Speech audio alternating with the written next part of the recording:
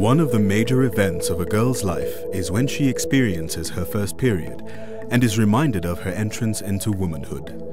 This new phase in a girl's life is met by new worries, like how to manage the period. However, the way in which each culture thinks about and constructs menstruation is as important as the manner in which communities inform, educate, and influence their adolescent girls to think and present the female body, develop self-image, and nurture self-esteem.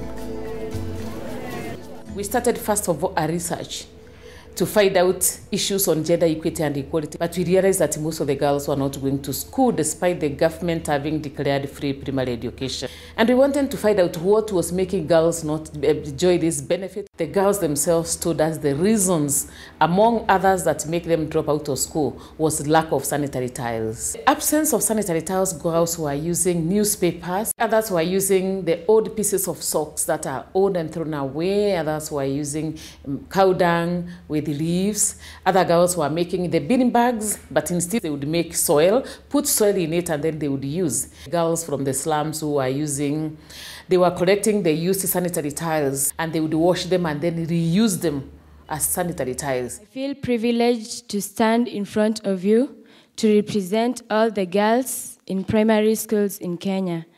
I would like to take this golden opportunity to sincerely thank the government of Kenya through the Ministry of Education for the provision of sanitary towels.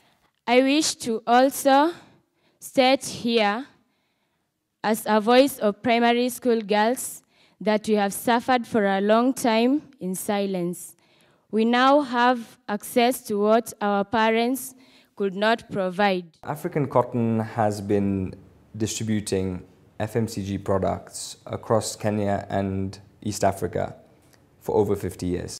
We reach the most remote retail outlets across the country, and as a result we found that we were best placed to get this product to schools across Kenya. But one thing that we noticed, and we've known for a long time, is the fact that primary school and secondary school girls in impoverished areas in Kenya are missing several days a month of school because they don't have access, so they can't afford sanitary pads. As a result, we've been donating pads to schools for a number of years. Yeah, we've been supplying to various NGOs and charitable organizations. So the issue has been very close to our heart, but we didn't have the resources as the government does to kind of really tackle this issue in a big way. One of the joys of working with African Cotton is the fact that they have also elaborate corporate social responsibility. Even when the government had not come up to provide sanitary towels, they still supported many girls from the informal settlement with free sanitary towels. And one thing I learned from them is never give a girl what you cannot use. The fact that the government has given us faith as a local manufacturer to produce this product has given us a lot of confidence that we can really go a long way as a local Kenyan firm. We now are supplying to 250,000 girls, so it's had a huge impact on us. One is we've been able to grow our production facilities, employ more people, get more of our product out there. Number two is in terms of foreign exchange. The government and the monetary policies that the government needs to employ should look into supporting and buying locally. The final and more sort of peripheral benefits, one is in terms of all our packaging material, a huge bunch of our raw materials, a lot of our costs that go into the manufacturing process, electricity, water, are all local. So you're spending money locally. And again, this adds back to the first 2 points, which is spending money locally, adding more jobs, creating wealth locally.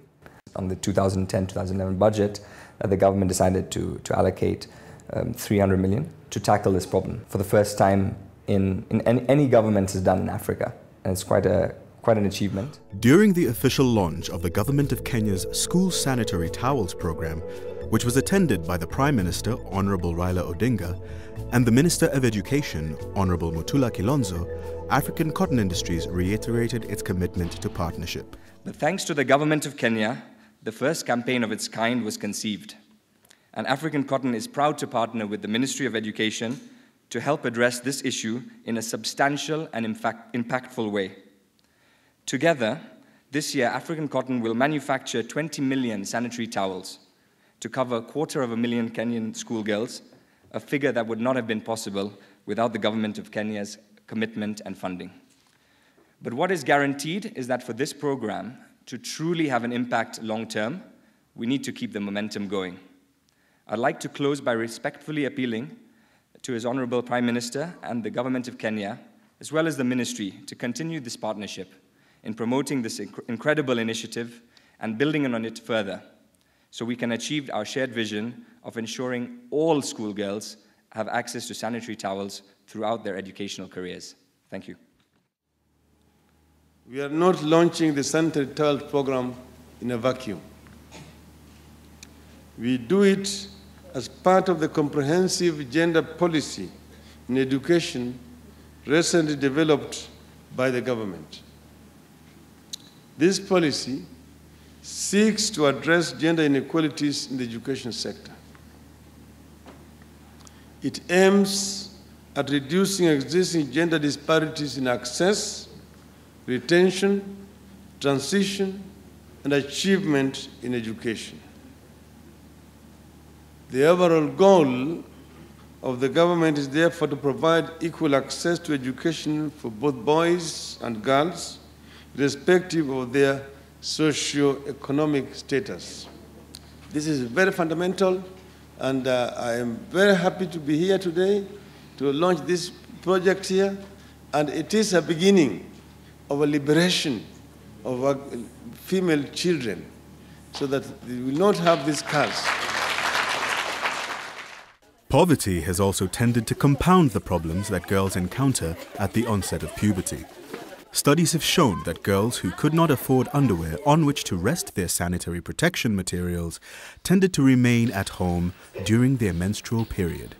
This consequently undermines their confidence in class, making them less engaged and ultimately contributing to poor performance and an early dropping out of the school system. The first one, ovaries get bigger and develop. Height increases. Yes, we commandment from God. Pimples may appear on the face. Pimples may appear. I don't want sponsors, yes. African Cotton Industries is the only local manufacturer of certain sanitary pads, and over and above that, our product is of the highest quality. African Cotton Industries is required to provide sanitary pads to about 250,000 primary school girls across the country. We are capable of doing over 5 million pads a month. We are able to cater for over 720,000 girls. 720,000 is a lot of girls. To give you an idea of the scope of the project, the largest of its kind to date, the graphic serves to detail the distribution of sanitary pads to over 2,240 schools throughout the various districts within the Nairobi, Coast, and Rift Valley regions. The delivery of over 2.2 million packets means that over 18 million pads were made available to the most affected areas, along with the delivery of over 920,000 sets of underwear. Throughout the distribution schedule, efforts were made to ensure that some of the more underserved schools would have a greater share provided. Districts to benefit the most include Narok South District, with 189 schools being provided, Narok North District with 177, West Pokot District with 147, and Msambweni with 124. This is where a partnership with the Girl Child Network comes into play. We are the only ones who've partnered with a very, very big organization called the Girl Child Network, who are experts in this field, have been in it for several years, and they have the knowledge and the expertise in things like training and curriculum. The good thing about African Cotton is the first time they came and asked us if we can partner with them so that we can do the training on the management and use and disposal of sanitary towels. We were shocked because we went to the schools and girls didn't have underwears. So we came back to the drawing board and said we must give girls underwears. With assistance from the government, as well as education for families and communities, empowered girls learn to see themselves as equal citizens and able human beings who need not suffer simply because of their gender. We'll say this project, we must thank the government for coming up with this concept. You will appreciate that the main reason why I considered decision to get into this kind of engagement was to make sure that the child stays in school, and that this is not something that you can cap to a calendar. This is a continuous process. This is a drop in the ocean. The need is wide and it has to be sustained. This is a call to keep the girl child in school. The completion of primary school level education not only has large economic returns but many social returns as well, such as lower infant and child mortality rates, better child health, and reduction in gender inequality both within the family and in later stages of adulthood.